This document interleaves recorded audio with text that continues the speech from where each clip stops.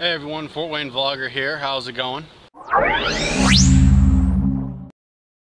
Just got finished with a 2-mile run here out at Shoaff Park, and I'm just hanging out by the river here, St. Joe River. Kind of peaceful, not gonna lie. And it's kind of windy, so sorry if the sound's kind of windy or whatever, but it's pretty cool outside, not very hot at all. This cold front is coming in. It's rather chilly for July afternoon.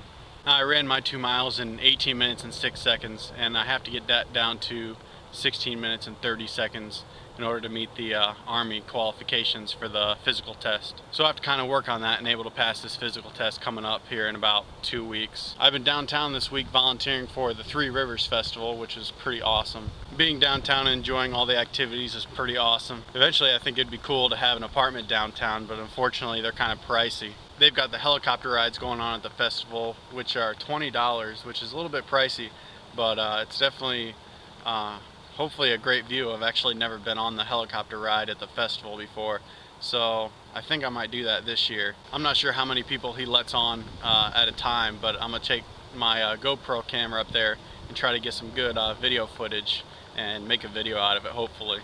So yeah, Fort Wayne Vlogger, just checking in with you, and I think I'll sit here for a little bit and enjoy this nice view of the river and the nice breeze coming in. So I'll catch you guys next time.